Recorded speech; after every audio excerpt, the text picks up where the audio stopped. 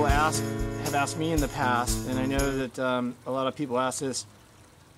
You seem to be going on more and more trips, and they seem to be paid for, and you're starting to be able to live the dream, quote unquote, and travel the world and do what you love. What is your secret to being able to get these trips paid for? So you want the secret? Okay, it's pretty simple. I mean, the secret to be able to do all this is to be able to register and to tell a story about what you're doing. It's to be able to show the versatility of a product, to show the characteristics of a product, to represent the brand, to behave yourself in a fun way but professional manner, and so this is a totally different skill set that you're talking about. I mean, you're talking about, it seems like you're talking about the storyteller as a photographer journalist. So tell us a little bit about you as a photographer and how you got to get your photography skills up to par. So I went to school. I took some classes in college and university regarding photography and video editing. There's a lot of this stuff that you have to be able to teach yourself. Now with the internet, there's a bunch of information out there just waiting for you to learn. You don't have to pay for it. You just have to put on the time and learn about it. The same as with storytelling and videography. So I always loved cameras, I always loved photography, I always loved videography, and I was a camera guy for a couple of years of my life. So I'm able to merge all this knowledge that I have, and more than just going over there and be the base jumper who just turns their camera on before the jump, I'm the director, I'm the storyteller, I'm the journalist who's recording and documenting the entire experience, because what we do in our base jump is only 1% of the entire journey. So what I do is I'm capturing all that, and companies are starting to pick on that. So you're becoming a documenter. You're telling a story of the whole process. Sorry. Son. Excuse me? More in my face. Yeah, there we go. That'll help me sneeze. So it seems to me you're using your photography skills above and beyond a cameraman. Now, what a lot of people ask me is, I want to be a skydiving cameraman. And what I'm finding out is, to be a real skydiving cameraman, you have to be a photographer first. Or you have to be a skydiver who becomes a photographer, either or, but you got to be a photographer, and the mindset of a photographer is different than somebody just putting a camera on their head and taking it for a ride. Where do you make this transition? What do you tell people who want to go do this kind of stuff? What skills do you have to hone as a photographer in relation to the storytelling that you tell us? The big secret is telling the story. What do you have to do to be able to get yourself to that level? It's mind-blowing to go to drop zones and to talk with camera guys and ask them about their still camera, like how they set it up and stuff like that. And whenever I get an answer like, oh, I just put it in sport mode because I'm doing sports and stuff like that, you're like, nah! Because you can train a chimpanzee to follow a freaking zebra and to press a button every time that he sees something, But it takes all these big guys that you see, Norman King, Craig O'Brien, Tom, all those guys, they're photographers who understand the principles of photography, who understand about shutter speed, who understand about aperture, who understand about framing, composition, all this different stuff. So, if you want to be just a camera guy on a drop zone and do tandems, yeah, you can get away with just putting on automatic and just jumping behind a tandem. That's all you need to It would do. be a way to build your skills, your flying skills, right? Yeah, but if you want to take it to the next level, if you want to be a professional, if you want to shoot for a product, if you want to shoot professionally for a company, if you want to be a storyteller, you have to know about photography, and you have to invest your time to acquire the knowledge. All right, so let's talk about your secret, storytelling. Tell me a little bit about one of your last jobs and how if you were to go out, what is storytelling to you? Storytelling is pretty much everything that is behind what normally is shown in our sport. Let's take base jumping. A lot of the videos that you go out there and you see about base jumping is jump, jump, jump, jump, jump, jump, and that's so shallow and so a small fraction of the entire experience. I mean, the spectrum of what we do is way bigger, you know, like when you wake up in the morning and you're in this beautiful place and you're in a tent and the sun is coming and it's lighting up the wall and stuff like that, that's beautiful, you know, and that's what engages the regular audience who can relate to the beauty of the sport. That's what engaged the sponsors who you were sleeping on their tent or who you're using their products. That's when they go like, okay, well, now the regular people can engage with this story because that's how you're telling it. Also, a lot of the stuff that people just walk by, like whenever you're climbing up a beautiful hill and there's a beautiful flower, a beautiful tree or something like that's an opportunity for you to explore that other aspect and to tell the story from beginning to end, from the moment you get into the car, to the moment you get to the place, to the climbing, to the jump, to the packing, to living, you know, it's the entire journey that makes our sport beautiful. And it's a way, in a way, to relate it to the audience. That's what these companies are looking.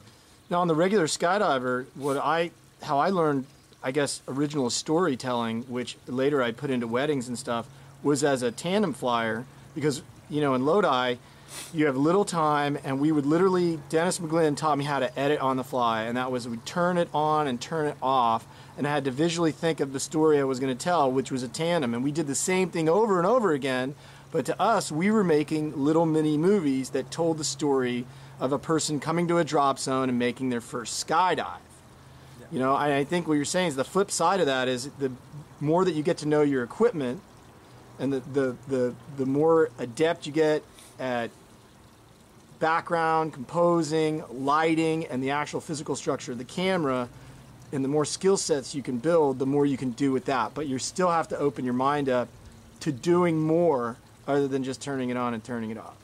Exactly. There's the principles of the storytelling. They're really old. Like if you trace back to the Greeks. You know, if you search, there are I don't know if I pronounce it correctly. I mean, it's the Aristoteles. Okay, that's good enough. Yeah, keep going. He created a narrative method that tells the beginning, the climax, the end, and stuff like that. And if you follow that kind of pattern, you can adapt what you know to any movie you're making. You know, it could be a wedding, it could be a tandem video, it could be a base jumping video, it could be the story of your son in his first baseball game, you know? Because you know all the parts that you need and you're just narrating the story. And if you add that, what you just said, like the knowledge of your equipment, you know how far you can push your equipment, you know that if you get close to the baseball field, to the baseball net with a 2.8 aperture and you really play good with the focus, you know that you're going to be able to get some shallow stuff with your son in the background and then just focusing to him and you're going to get a beautiful shot.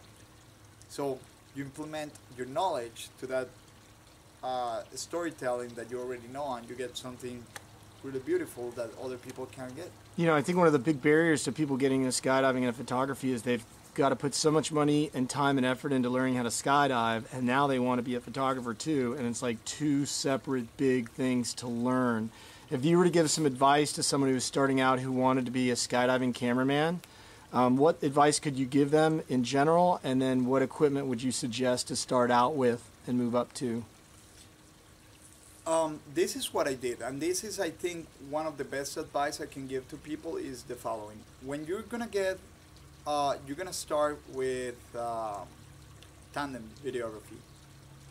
Well, first of all, you have to have some really decent flying skills.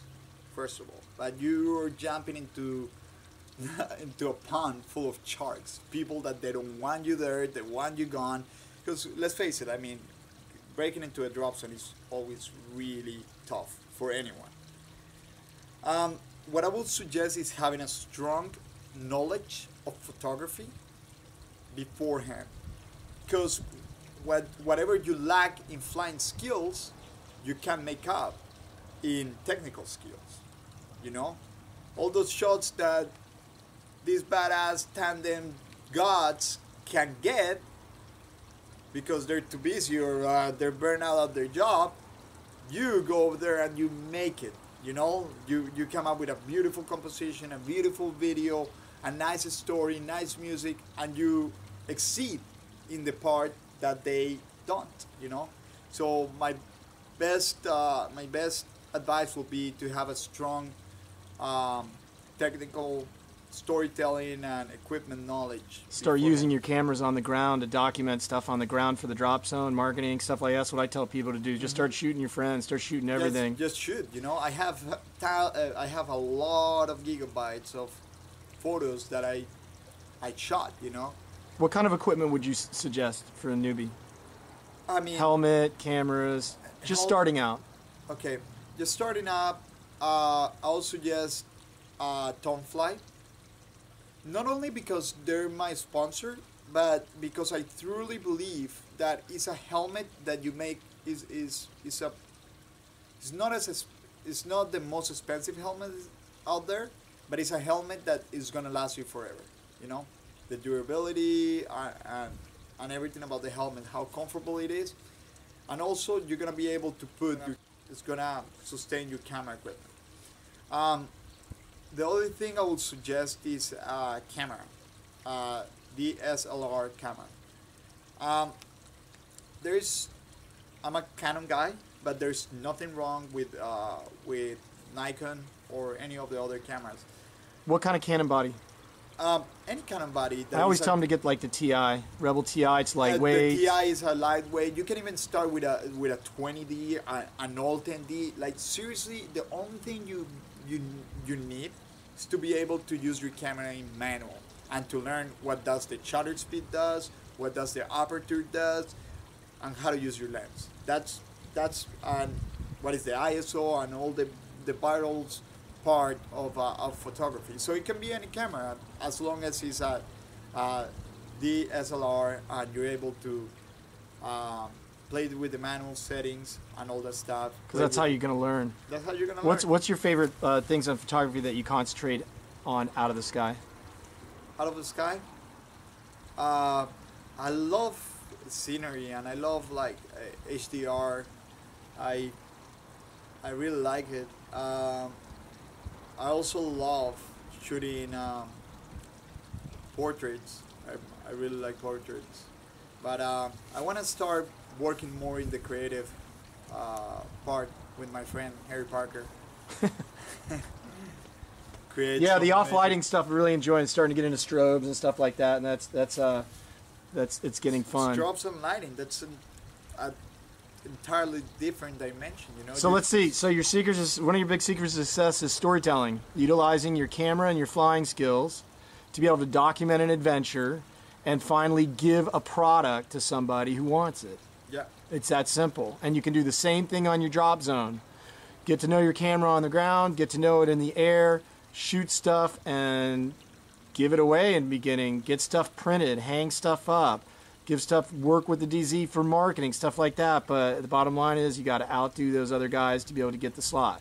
Yeah, and also when you're more comfortable around the drop zone and around the base scene and stuff like that, you're able to start anticipating shots because you know what's going to happen, you know that tandem customer, as soon as he's going to put his harness on, you know that he's gonna go outside and cheer up with your friends. So you go out there and you wait for that shot because you know it's gonna happen. So it's just knowing the story and knowing your equipment is pretty much.